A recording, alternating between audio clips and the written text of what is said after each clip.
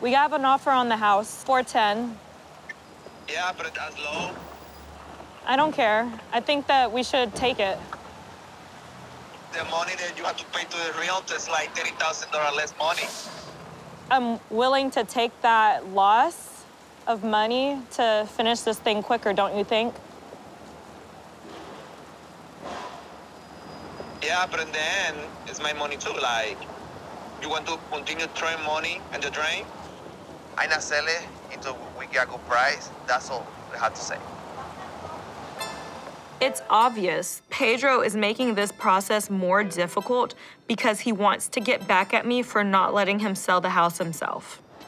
This house is like a ball and chain just tying us together, and I can't believe that he wants to not sell the house just for a little more money.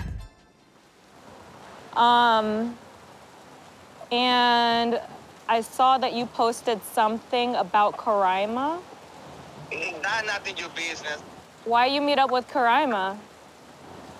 It's not your business. You always told me that there was nothing going on there, and now you're meeting up with Karaima. I'm in the yard. I can do whatever I freaking want. It's not your business. No more. I can have with the people that I want. Check yourself because... You know what? You owe me. You owe me an apology.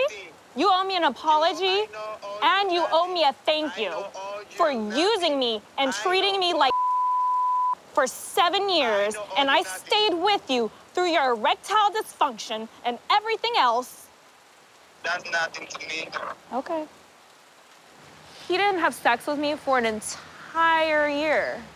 I mean, maybe it was more of erectile displacement, but he didn't get it up for me.